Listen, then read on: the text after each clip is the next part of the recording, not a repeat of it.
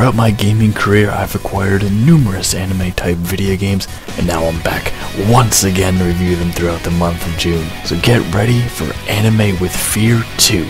We're in it for the long haul this time.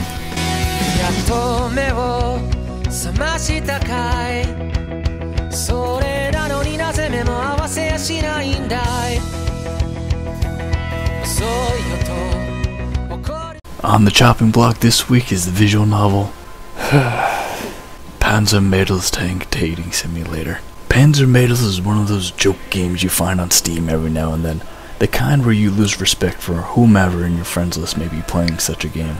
You play as Erwin, a human who is sent to tank school, which isn't a school for learning about tanks, no, but instead a school for tanks, which are anime girls in this case.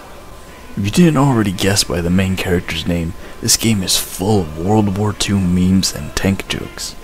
Take a drink every time someone says tank penetration from the rear. It's great because you'll be dead before the second act. There are a lot of tanks to choose from. There's the Panzer IV, M4 Sherman, T-34, Tiger 1. But what really bugs me is that there's no Hotchkiss H-35. I don't know, maybe it was too on the nose for this game, but come on, no Hotchkiss? It's even fun to say. Hotchkiss. The game is as basic visual novels get, and this is where the problems start. First, there's no graphical settings. The game will always run in a small window. Second, there's no option to change the text speed, which is painfully slow. Maybe they did this to pan out the length of the game, which is just under 2 hours.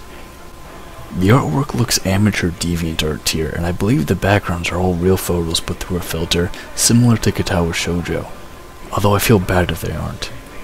The soundtrack is pitiful, with only like 3 songs, as most of the game is stuck in pure silence, and the 3 songs that do play are all terrible. On the in before WWF scale from Sami Zayn, Roman Reigns, Chris Benoit, and Hulk Hogan, I'm giving this a Sami Zayn. While I understand the joke and tongue-in-cheek nature of the game, it isn't worth spending $10 on a few standout moments while also wading through a bunch of crap. Where for the same price you can pick up Nekopara, which has full voice acting, animation, and is at least decent. Anyway, that's my review for Panzermadels Tank Dating Simulator. I'll see you guys next time when I review another random anime game from my collection.